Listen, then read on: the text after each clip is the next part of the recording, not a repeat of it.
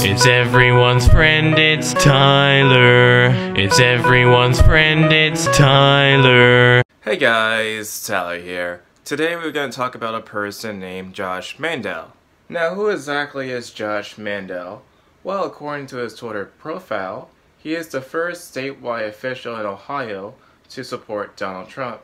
He is a Marine.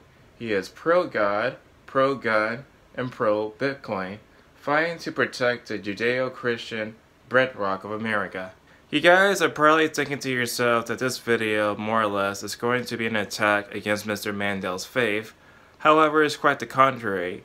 The main reason why I'm making this video is because Mr. Mandel is running for United States Senate, and apparently it seems as though that he doesn't really care much about separation of church and state.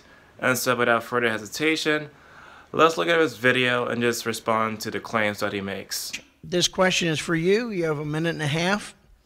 And Morgan, you'll have a 1-minute rebuttal. You're often criticized for taking your campaign directly to churches, and a comment you made concerning church and state has raised some eyebrows in the past. Did our founding fathers ever intend for government to be sterilized from every religious belief? I do not believe in separation of church and state. There is no such thing. The founders of this country, the founding fathers, they did not believe in separation of church and state. When you read the United States Constitution, nowhere in the United States Constitution do you read about separation of church and state. It does not exist. The left in this country is a godless left. It's a secular left, and they have a race to secularism in this country. They're trying to take faith in God out of all aspects of our society, and personally, I think we should be going in the opposite direction. Rather than watering down on our Judeo-Christian values, we should be doubling down on our Judeo-Christian values, instilling faith in the classroom, in the water cooler, and everywhere in society.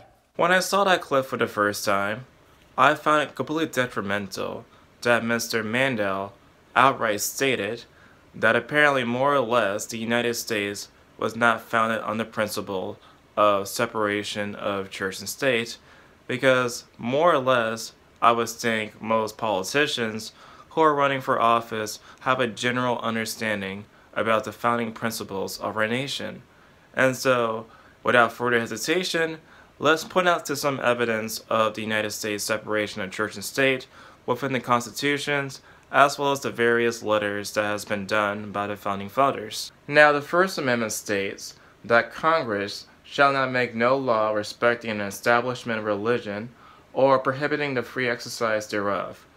When it says like make no law establishing religion, it means that the state, as in the government, cannot say that Christianity or any type of religion is the official religion of the state, and prohibiting the free exercise thereof means that a person, even though they cannot have a state religion, that people are still allowed to practice their religion in their privacy and their own personal lifestyle.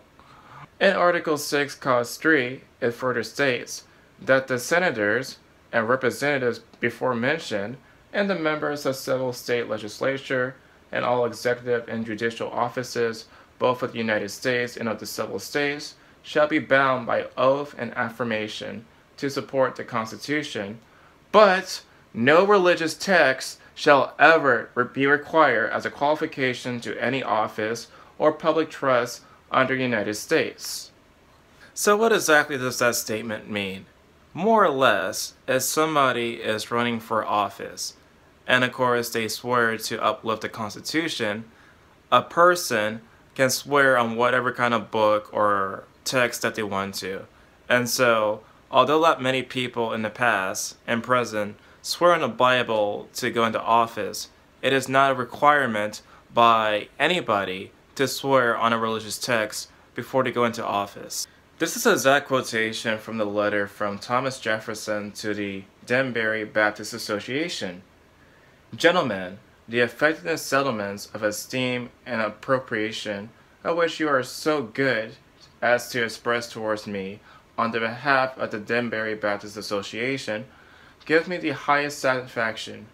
My duties dictate a faithful and zealous pursuit of the interests of my constituents and in proportion as they are persuaded on my fidelity to those duties, the discharge to them becomes more and more pleasing. Believing with you that religion is a matter which lies solely between man and his God, that he owes accounts to no other for his faith or his worship, that the legitimate powers of government reach actions only and not opinions. I contemporate with sovereign references that act on the whole of the American people, which declared that their legislature shall make no law respecting the establishment of religion or prohibiting the free exercise thereof, thus building a wall of separation between church and state. Now this comes directly from James Madison. The honorable member has introduced the subject of religion. Religion is not girded. Is there no Bill of Rights declaring that religion should be secure? Is a Bill of Rights a security for religion? Would the Bill of Rights and the state exempt people from paying their support of one particular sect if such sect were exclusively established by law? If there were a minority of one sect, a Bill of Rights will be a poor protection for liberty. Happily for the states, they can enjoy utmost freedom of religion. This freedom arises from the multiplicity of sects which prevails America, and which is the best and only security for religious liberty in any society. For where there is a variety of sects, there cannot be a majority of one sect to oppress and persecute the rest. Fortunately for this Commonwealth, a majority of the people are decidedly against any exclusive establishment. I believe it to be so in other states. There is not a shadow of doubt of right in the general government to intermingle with religion. This comes directly from John Adams.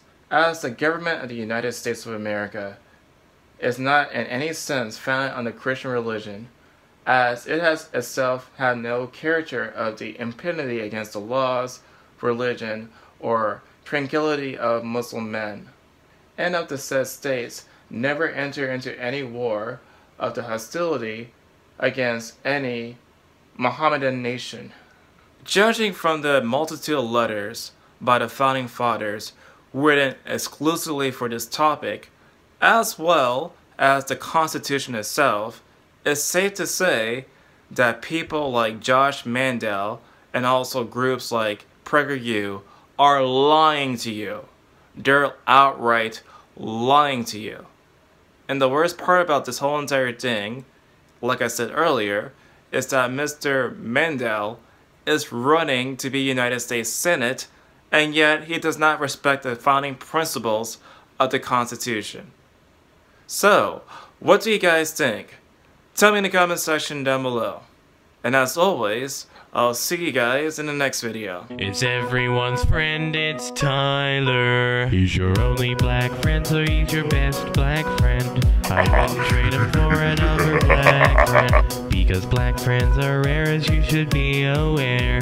He smiles like Richard Pryor, so just sit and stare. It's everyone's friend, it's Tyler. It's everyone's friend, it's Tyler. It's everyone's friend, it's Tyler.